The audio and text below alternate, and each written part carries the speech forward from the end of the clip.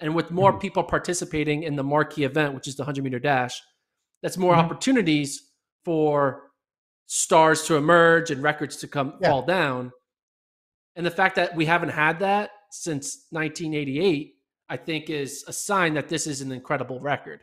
This is not a record that's hidden in the 1 hour world record or the 13.48K record or the 50-meter dash or whatever.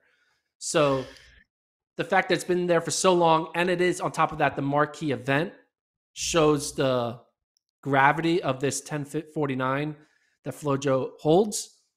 It has so much gravity. Some people don't even want to believe it's real, right? Some people want to think that it's wind-aided and it's not a legitimate world record, etc. I think that just goes to the aura of this time. Aura. That's not even the right word. I'm just saying, making up words right now. It just goes. Aura might have worked. Aura might have worked there. It just, stick with it. It just shows how incredible of a moment we're living in, seeing two women go after what we thought was an unbreakable record, and they're both really close, and we still have more races to come, and basically we have two more shots at it, and we're getting closer, right? We're getting closer. So yeah, and again, even if they never get it, don't take for granted the fact that it's actually happening.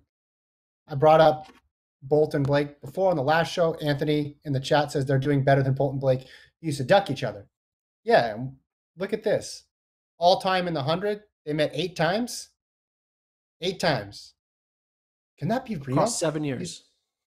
You'd think at least a Jamaican champs, you'd think they at least faced off against each other more than that. I guess they were given some buys. So 8 times across from 2010 to 2017. And we're talking about, we might see them, Fraser-Pryce and Thompson-Herah, 7 times just in one season, to give you a point of comparison. So, and the gap between Fraser-Pryce and Thompson-Herah is smaller than it was between Bolt and Blake.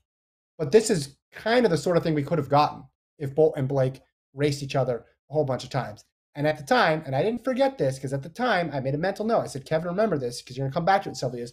You had people arguing that Bolt and Blake not racing each other was actually good for the sport because it made us anticipate those matchups. And I said at the time, no, because what if those matchups never happen? What if they never materialize? You want to race when they're both ready, because you can never guarantee that next year they're both going to be healthy. And then what happened?